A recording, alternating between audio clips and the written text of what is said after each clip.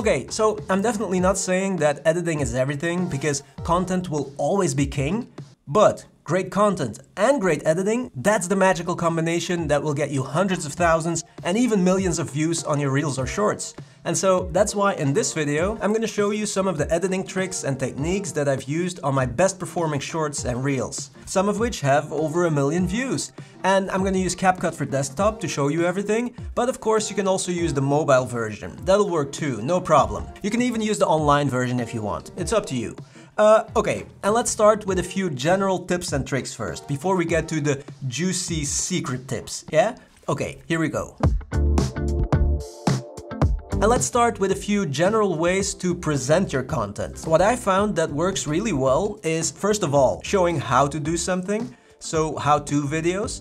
Then second, showing an interesting piece of gear or equipment or a gadget, just something interesting, and then of course also show what it does and how it works. And then number 3, lists. 5 things that will blow your mind or something like that, lists. And the reason why lists work so well is because when someone watches your short and it's a list, well, as soon as they realize that it's a list, they'll probably want to watch it all the way till the end to see the entire list, right? It's a great way to keep the viewers engaged, to keep them watching till the end, and that's exactly what you want. And so I always try to make it clear as soon as possible that it's a list, in the voiceover, but also visually. So I always use an animation or animated text, and it's super easy to do in CapCut.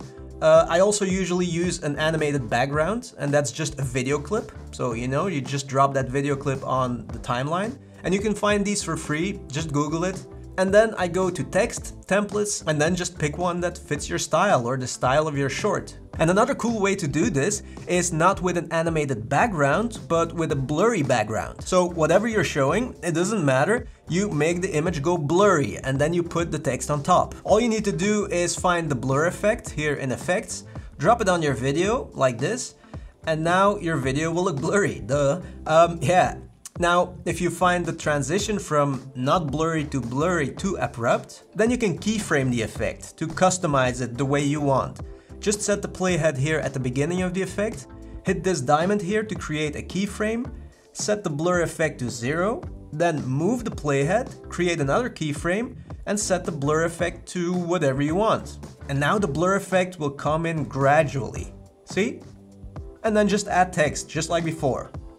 The numbers of your list, for example. Looks really cool.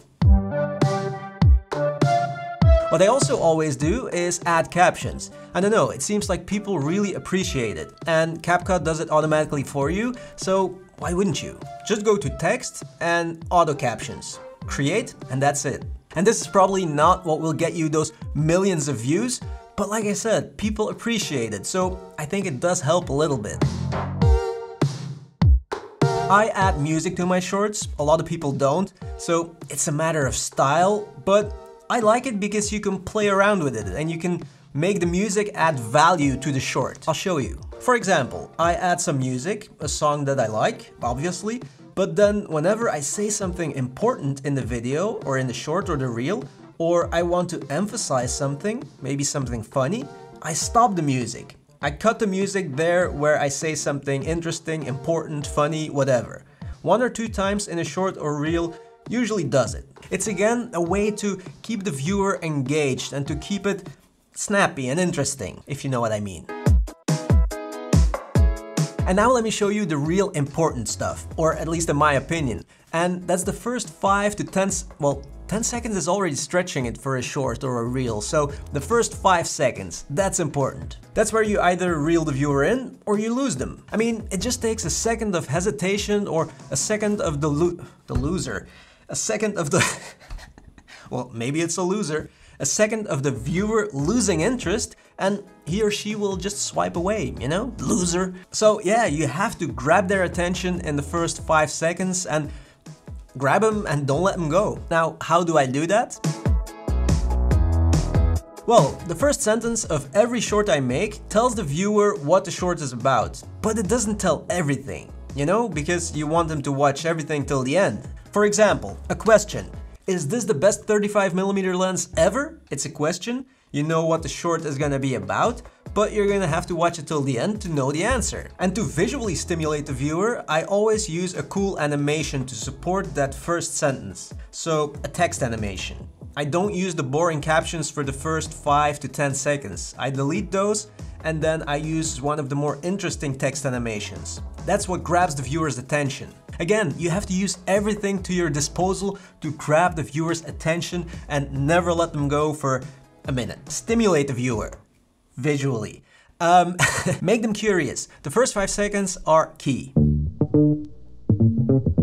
Something else I also always do to grab the viewer's attention is zooms. So yeah, it's a simple digital zoom to pull the viewer in, to bring him closer to me, so I can grab him and never let him go. And I actually use these zooms throughout all my videos, but for a reel or a short, I always try to put one in the first 5 to 10 seconds. And like I said, it's better to put it in the first 5 seconds. So in CapCut, just put the playhead where you want the zoom to start, hit the little diamond to create a keyframe for scale, then move the playhead a few frames, create another keyframe for scale again, and then just scale the video. And now the video will zoom in over time.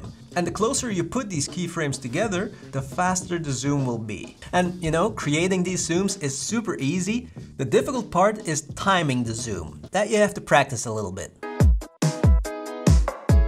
Okay, and then a final technique that I sometimes use is sticky text. So I stick text to an object in the first 5 seconds of a video. And again, it's nothing crazy, it's just a small visual stimulus for the viewer to keep them engaged. It works. So in CapCut, just put some text on your video, then go to tracking here and put that box, that yellow box, over the object you want to track.